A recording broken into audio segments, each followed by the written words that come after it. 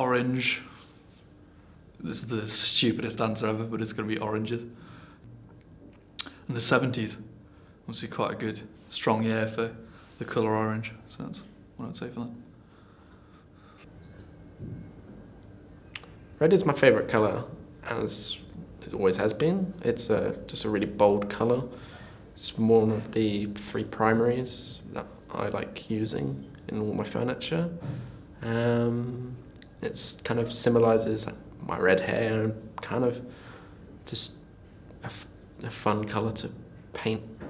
Oh, did paint the walls of my family house red at one point. Colour that you see first, that's why buses are red and red lights are red, because it's like it jumps out more than all the other colours.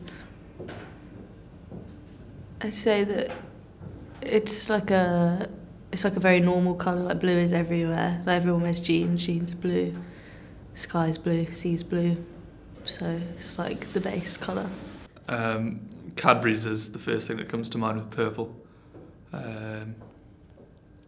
So yeah, flow, chocolate, brown. I know you can't describe another colour, can you? Blue is the sea.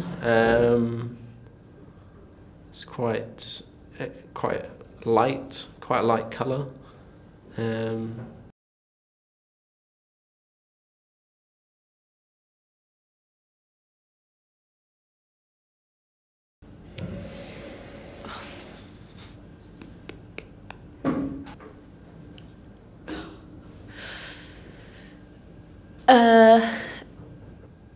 Shit. Edit that bit out. Blue is more. Blue is a kind of. Christ, that's difficult.